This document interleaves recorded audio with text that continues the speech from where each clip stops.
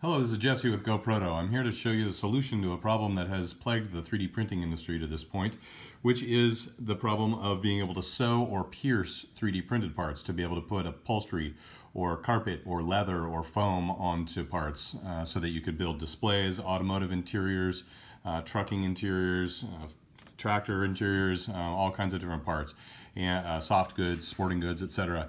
What I have here is a couple of parts that we printed on HP's Multijet Fusion in nylon 12 material. This part's a very thin, very flexible part, similar to what you might see, say, on a soft good.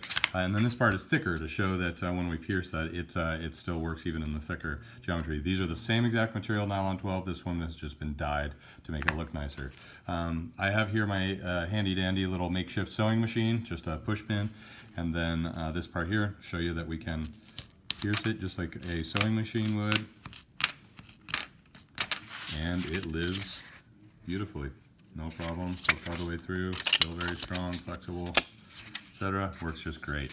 Then this part here is thicker, and I can't push it through by hand, so I need to use this hammer. Hammer through,